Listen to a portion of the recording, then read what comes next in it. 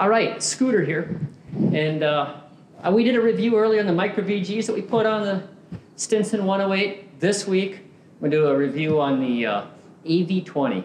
We put in the uAvionix AV-20 multifunction display.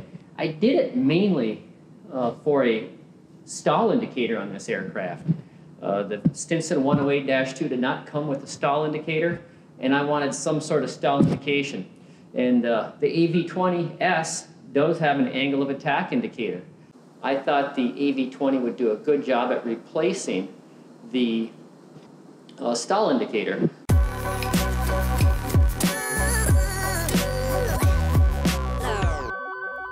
Aviation, the way it was meant to be. Just real quick, here's what the AV-20's features include. We have an angle of attack display, a G-meter display, attitude, roll and pitch, so it's an artificial horizon or a backup attitude indicator, electric. We have a slip skid indicator.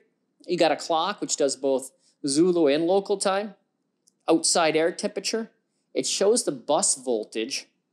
You have dual timers, count up and count down available, and engine run time.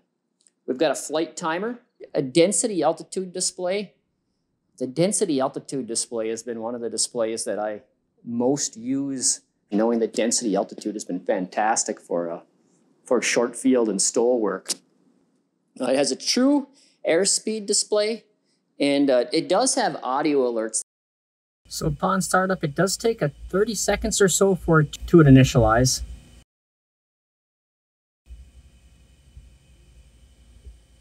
There we go. It's telling me the angle of attack right now is 10 degrees. I am about 10 degrees sitting here on the ground, so that would be correct. Now, in the angle of attack menu, I also have a G load. Like any G meter tells you your high and your low for the flight. Right now, we're 0.9 to 1. We have just a digital readout of the G load.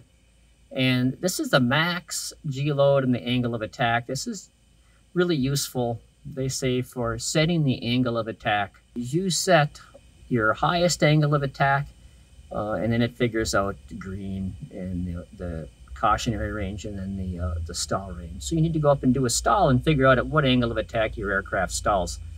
Next, we've got the artificial attitude indicator. I love this thing. It's really nice.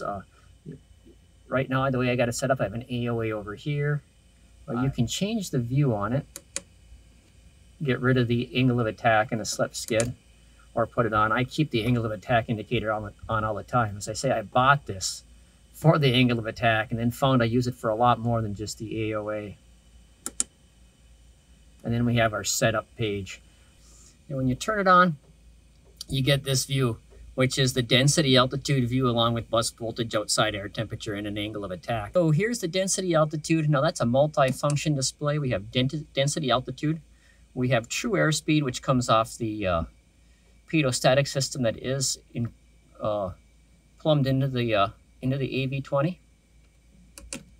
We've got the Greenwich Mean Time. We've got local time. And I believe you can set this either to Zulu or 12-hour clock. Or pardon me, 24 or 12-hour clock. And then back to the density altitude. I pondered, should I get the temperature probe and put a temperature probe on this airplane? And in hindsight, I am so glad I got it. It was really a huge difference in the functionality of the AV-20S over not having it. Here we can see the 5 bars. We push over here for the next set. And we have engine runtime. Now I found that the engine runtime is based on voltage. So when the amp meter or when the alternator starts to make voltage, the engine runtime starts. I have a generator. I don't get engine runtime. Engine runtime only starts when I first start up and have a little extra voltage, or when I'm doing the run-up. Otherwise, it works when I take off, so it's much like a flight time. Here's the flight timer. The flight timer must work with the pedostatic system, but as soon as you start going down that runway and get in the air, the flight timer does start. So if you have an alternator-driven airplane, you've got an engine runtime, you've got a flight timer, and then you've got these two other timers. This is timer 1. It's a count up timer. Hold to reset it, and then I can set a timer, a countdown timer. Or let's just count down from a minute there. Accept it. Notice accept, press both buttons, so I accept it, and then I can count down. You also have a second timer, and you can start and stop these timers. So I time fuel with it. I run left tank, I start timer 1, right tank, I start timer 2, and then I've got the engine run time for total time. So I know how many minutes I burned off the left tank, I know how many minutes I burnt off the right tank. I didn't think I'd use it much as a clock, and I use it more as a clock than I anticipated. Let's go up and check the AV-20 and its functions in the sky here.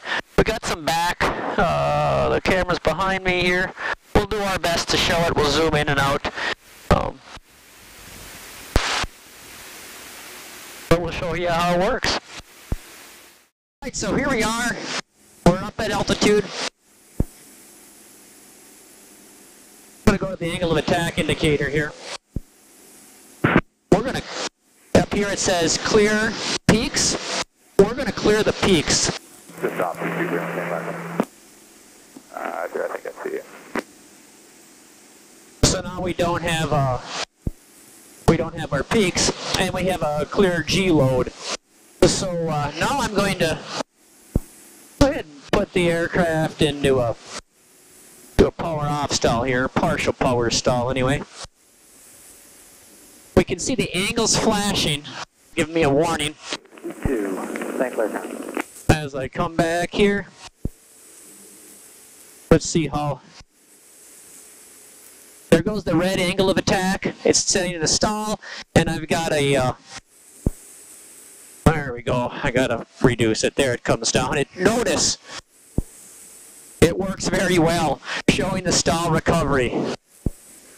Look like I had a peak angle of attack of 15.8 degrees. The backup attitude indicator, which is really a lifesaver in this airplane. You know, if you lose electricity, it has 30 minutes worth of backup.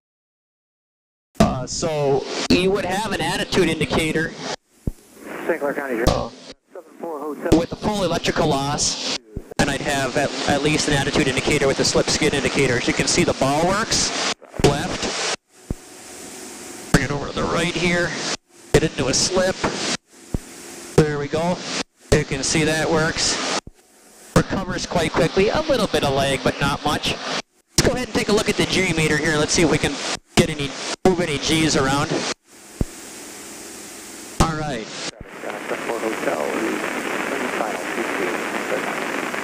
Oh, angle of attack problem. So that angle of attack indicator pops up to angle of attack because I got to a high angle of attack and takes it out of the G meter. Let's see if we can get some negative G's going. Not negative, but some light G's anyway.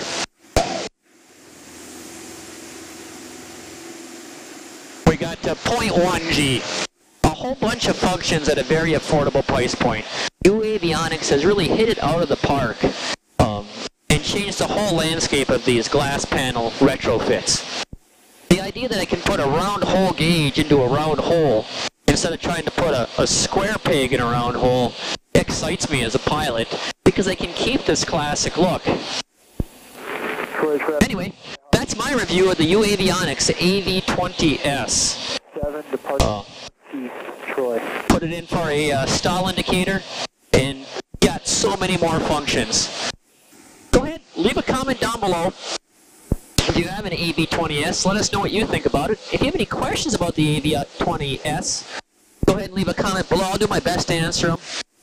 If not, I'm sure someone else who watches the video can give you the answer. Thanks for watching, and we'll see you next time.